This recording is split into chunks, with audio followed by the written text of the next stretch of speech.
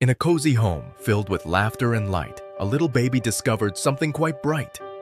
With a touch of the foam, so soft and so white, baby giggled with joy, eyes shining so bright.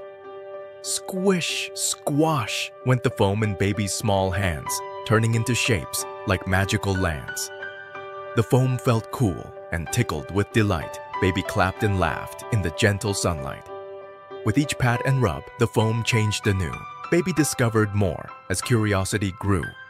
As the foam disappeared, baby felt content, for in those small moments, pure joy was sent. The end.